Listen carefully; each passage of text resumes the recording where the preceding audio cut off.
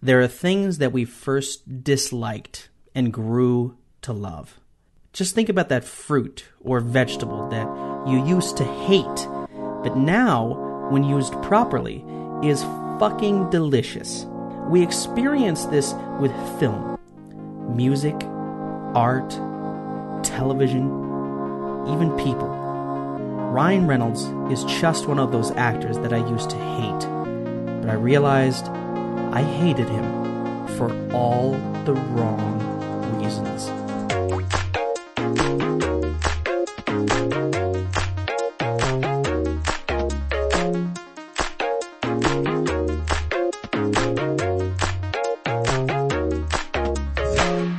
From the old Tucson studios in Arizona, this is the 1 Minute History Podcast.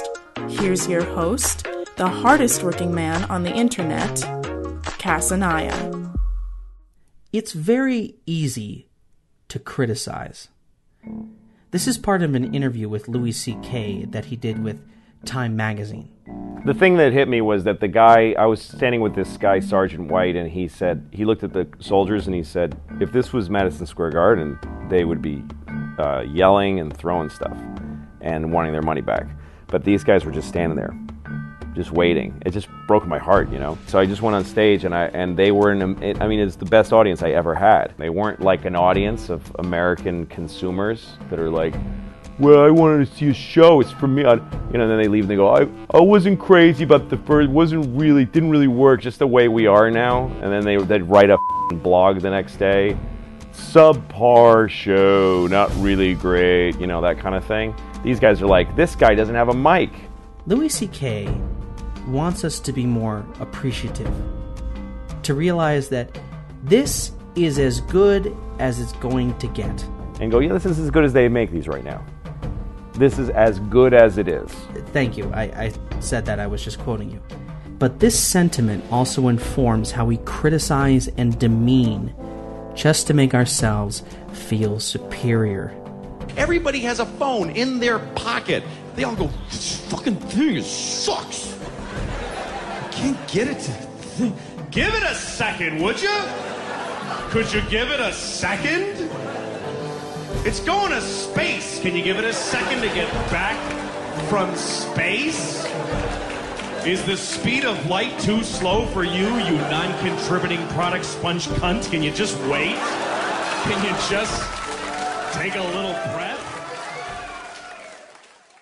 I'm in the entertainment industry.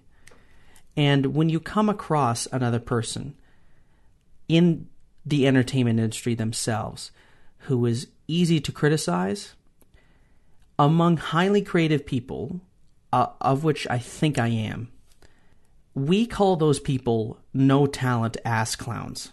They defraud your ideas because the good ideas are not their own. They know that anything can be criticized. And only the truly talented know if that criticism comes from a genuine place of improvement or as some shitty political ploy to garner strength from another person's downfall. Do you realize that Starbucks wanted to take Christ and Christmas off of their brand new cups? That's why they're just plain red. In fact, do you realize that Starbucks isn't allowed to say Merry Christmas to customers? Well, I decided instead of simply boycotting, well, why don't we just start a movement?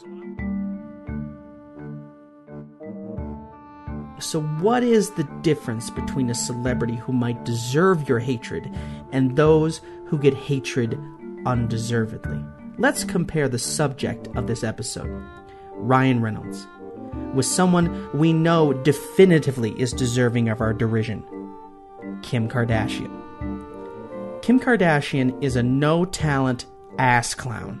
Ryan Reynolds is not. Even if you were still hating on Ryan Reynolds, you have to admit that he is not a no-talent ass clown, and Kim Kardashian is. The Kardashian crew, in fact, are all no-talent ass clowns.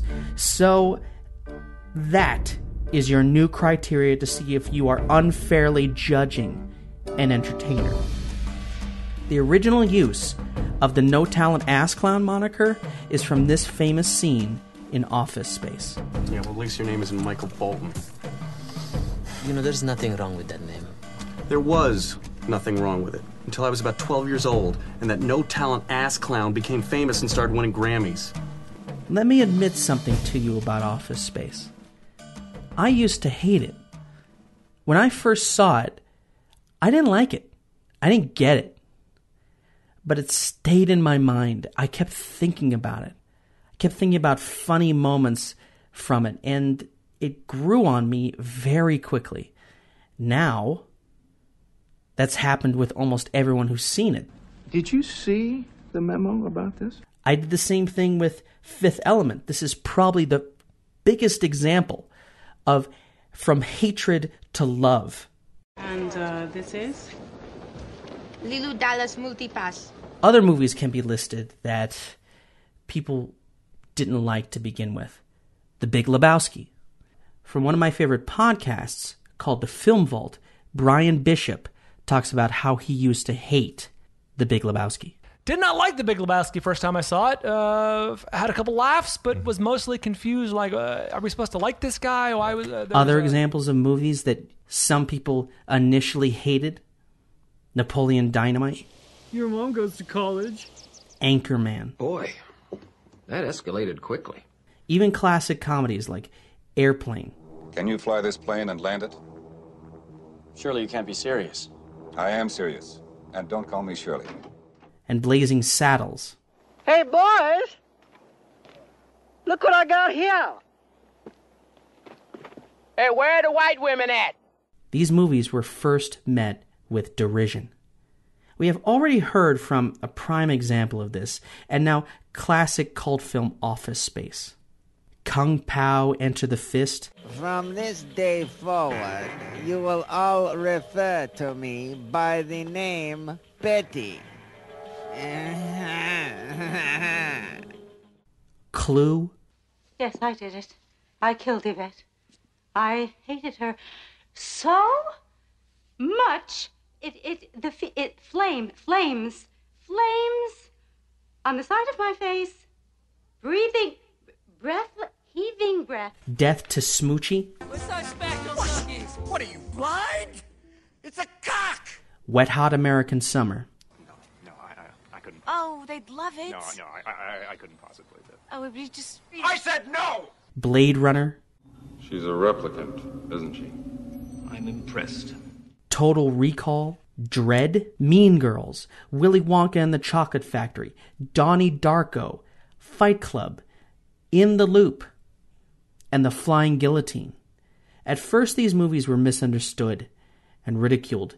Now we look on them as seminal films that have influenced countless other films and filmmakers. The best among us publicly change our minds instead of stubbornly sticking to our guns when it turns out that that movie stuck in our head the right way. The top-shelf film critic Roger Ebert, may he rest in peace, described a film from 1994 as the worst film of the year. That film would go on to make $200 million and launch the career of a superstar comedian. Roger Ebert asked him in an interview, "How did I miss the point?" The comedian responded, "When you get a script like this, if you try and play it real, it would have been boring as hell. So I was looking to do something that was really unacceptable." Ebert changed his review of the 1994 film. What is this groundbreaking film? Alrighty then. Yes, Ace Ventura. This is double pane soundproof glass. There's no way that neighbor could have heard Pedactor scream on the way down with that door shut. The scream she heard came from inside this apartment before he was thrown over the balcony, and the murderer closed the door before he left. Yes! Yes! Oh, yeah! Can you feel that, buddy? Huh? Jim Carrey wanted to do something completely unacceptable. This is actually a genius way of putting it, because to him, his performance was only unacceptable up to that moment. His performance was radical on film at the time, but in the interview, he gives away the origin of how this performance was perfectly normal to him. Jim Carrey talks about working without a net. In the theatrical improvisation scene at the time, this was a very new concept and would breed dozens of comedians. Jim Carrey was just the first to exhibit this style on film. He was lucky in that sense, the first one to get there. This is why Roger Ebert found the style of the film so irksome. If he had visited Second City there in Chicago, he might have already been familiar with the working without a net style. Everything in art that tries to introduce us to a new style, a new way of telling a story, will inevitably be first looked on as weird. In a future episode, we will talk about Lady Gaga as a seminal example of this. But that's in the future. For right meow, let's leave ourselves with a movie I once hated. But right meow, I have dropped my hatred and embraced this small piece of cinematic comedy gold. The film is called Super Troopers. Sorry about that. All right, Meow. Hand over your license and registration. Hurry up, Meow. Sorry. Is there something funny here, boy? No. Well, then why are you laughing, Mr. Larry Johnson? All right, Meow, where were we? I'm sorry, are you saying meow? Am I saying meow? I thought... Don't think, boy. Meow, do you know how fast you were going? Meow, what is so damn funny? I could have swore you said meow. Do I look like a cat to you, boy? Am I jumping around all nimbly-bimbly from tree to tree? No. Am I drinking milk from a saucer? No. Well, do you see me eating mice? Hey, you stop laughing right now. 1 Minute History with Cassanaya on YouTube and the podcast can only be heard if you share this with friends, post it, and talk about it with others. To support us, please visit 1minutehistory.com. And for everyone who has supported 1 Minute History, we thank you. Next week, we're going to be talking about Lady Gaga. For 1 Minute History, my name is Cassanaya.